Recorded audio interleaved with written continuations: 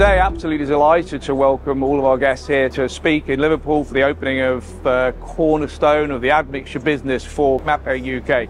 It's not just a plant, it's a stepping stone to the future and a cornerstone of our business moving forward for the next 4 to 5 years and thereafter. What makes this extra special as well, it's a dedicated R&D facility and we are proud of what we've achieved here.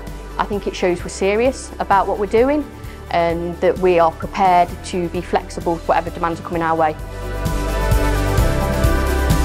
Today is a very proud day for us in the UK and Mapei generally for admixture business. We are opening our first admixture production facility in the UK and we're growing not just in the UK, we're opening facilities all over the world.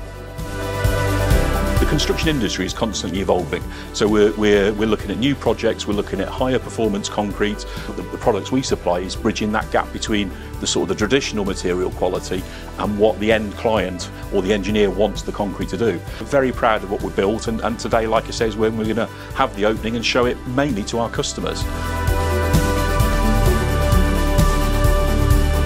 That's a significant challenge for the industry right now to make concrete more sustainable.